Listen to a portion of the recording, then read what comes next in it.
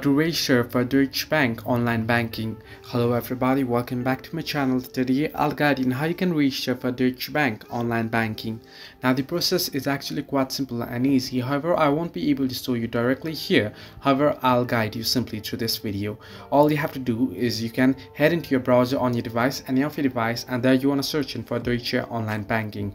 Now in my case, you can see I will search in on my browser. Simply open up your browser on any of your device and head into your browser, and there you want to search in for Deutsche online banking, and you should get these various options.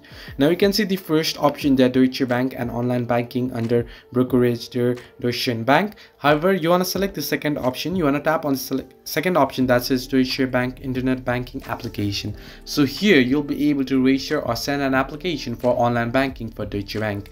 Now to do so, simply tap on it here.